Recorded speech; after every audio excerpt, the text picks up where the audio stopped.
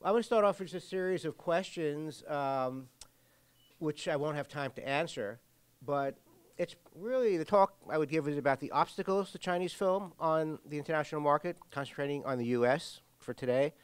But how successful can any foreign language film be in the North American market? Can a film that's successful in China, a Chinese film, also be successful overseas? What can we learn by looking at the market for Chinese films in the U.S.? And if I had time, talk about U.S. films in China and co-productions. What are the advantages and disadvantages of the Hollywood relationship with China, which I probably won't have time to talk about. And another thing I won't have time to talk about, but I gave a talk similar to this at Beijing University relatively recently. That's why I put the Chinese up on the PowerPoint slides. Should Asia, not the U.S., be the primary target market of Chinese films and co-productions? Because just take films like Chirbi, Red Cliff, for example, did very, very well in South Korea and Japan, but not particularly well in the United States. Okay, let me start off with a couple of examples of things that should have done well, might have been expected to do well, but did not do well in the North American market. Starting with Detective D, 狄仁杰之通天帝国, excellent film. You can see in the poster, it shows a masterpiece, great reviews, Crouching Tiger, Hidden Dragon, meets Sherlock Holmes, only a lot more fun, that kind of thing. LA Times, epic film. New York Times, this says it all, I think, a grand scale adventure filled with household names you don't know. And if you don't have names you know, people are not going to go to the cinema. I think A.O. Scott, in his review, said it best. He said, if we lived in a utopian, borderless world without subtitles, the arrival of Detective D would be a global multiplex event. The work of its director, Tsui Hawk, Shu Ke, would be at least as well known among American seekers of cinematic thrills as Jerry Bruckheimer, Michael Bay, and so on. Problem is, we don't live in a utopian world. Sure, we'd like that to happen. It's not going to happen. We don't. So that's why his film is showing in a museum and not at the LA Live. We don't live in a borderless world. Maybe 1% of the market in North America are for subtitled films. So you're already starting off with tremendous disadvantages for Chinese films. So if you look at the box office for Detective D, domestic, meaning the U.S., only 0.9%. 99.1% of the box office was foreign, meaning China and Chinese language territories. When I spoke at Beida, it was before the Jingling Shisanchai Flowers of War came out.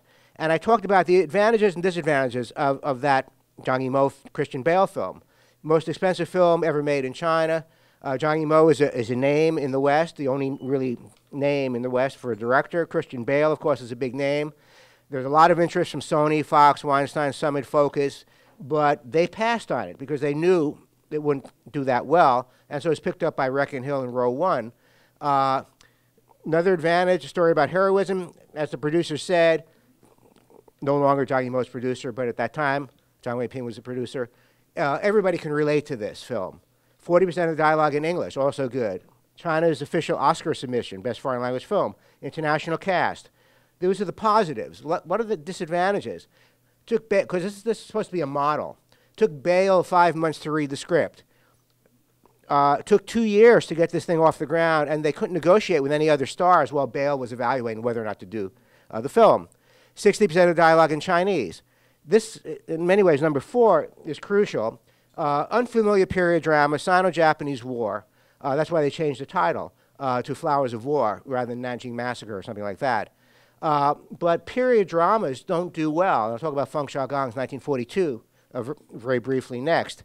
Not only that, but it's about the Nanjing Massacre. And so Christian Bale, I have a lot of slides about Christian Bale traveling around China, going to Linyixian, trying to meet Chen Guangcheng, because Christian Bale was criticized, basically, for making propaganda for the Chinese, and he was very embarrassed. So he called CNN and said, I want to meet the Chinese dissident. Who's the most famous dissident? So, unfamiliar period drama. Nanjing Massacre. Everybody in China knows it. People outside China do not necessarily know it, so it looks like a propaganda film. Not the best choice if you can do a film with Christian Bale. And Zhang Yimou is really the only named director. Feng Xiaogang's film,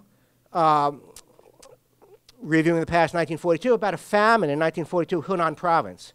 a real downer to begin with, and it's a period piece about a very important period of Chinese history. Even though he has Adrian Brody and Tim Robbins in the cast, it cannot do well in the U.S. Feng Xiaogang tried before with Big Shot's Funeral with Donald Sutherland, which was a big hit, made 50 million renminbi in China, made a total of $820 at the U.S. box office. Again, Feng Xiaogang doesn't speak English. Donald Sutherland, if you talk to my students and you say Donald Sutherland is starring in a film, who cares? Donald Sutherland can't open a film in the U.S. anymore. Maybe Kiefer Sutherland, not Donald. So that's not going to work either when that comes out. Fei, okay, Let the Bullets Fly. Until Painted Skin 2, that was the biggest box office hit of a Chinese language film in China. Excellent film. But again, if you look at what the LA Times said, when this film was shown at the Tribeca Film Festival in April in New York, people walked out. It had a very difficult time getting any distributor. And finally, I think AMC showed it in the Chinese communities in the U.S. Aftershock, Tangshan Dadijian, U.S. market, 0.1% of its total gross. Again, if you look at Aftershock, you see it's China, mainland China, Hong Kong, Taiwan, Singapore, to some extent South Korea, a little bit of Vietnam, but certainly not in Western markets. If a Chinese language film is good, or a Korean language or a Japanese language film is good, it'll simply be remade. Whether it's Ringu, the Japanese film, The Ring, Shall We Dance, the Japanese film, Old Boy, the excellent Park Chan-wook South Korean film, now being made by Spike Lee. Actually, it's supposed to be made by Spielberg and Will Smith, but the original owner of the manga, Japanese manga cartoon, threatened to sue because they sold the rights to Korea, not to the U.S., so Spielberg and Warner Brothers dropped out, and now it's going to Spike Lee. It's a much lower kind of budget film. So the classic example is Departed, taken from Wu Jiandao, Infernal Affairs, the great Hong Kong film, was made by Martin Scorsese and won the Academy Award. In every single case, an Asian, very, very good Asian film that's remade in the United States, the box office internationally, is that 30 seconds or minutes? 30 seconds. 30 seconds, okay. The box office is always bigger for the American film, the Hollywood remake. Just a couple of last slides. You look at A Woman, a Gun, and a Noodle Shop. In China, made $40 million U.S. In China, made $40 million. In the United States, made $190,000. These are Chinese remakes of American films. You look at What Women Want.